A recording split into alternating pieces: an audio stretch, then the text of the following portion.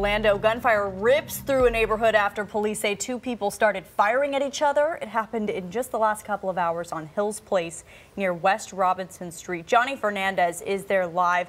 Johnny, have you been able to gather any more details?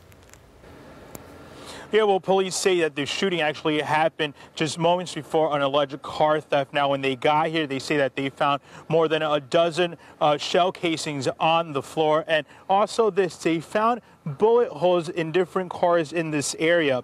Now, I did speak with a family member of a man who says he had his car stolen by a teenager. That family member says that moments after the theft, that's when they heard gunshots.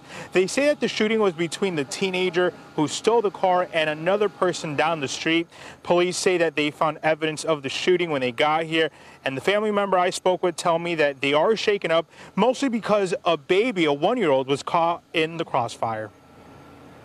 Yeah, they like shaking up because we not worried about the car situation. We worried about our 1-year-old nephew because he was like literally in front of everything, like in front of all the gunshots and everything.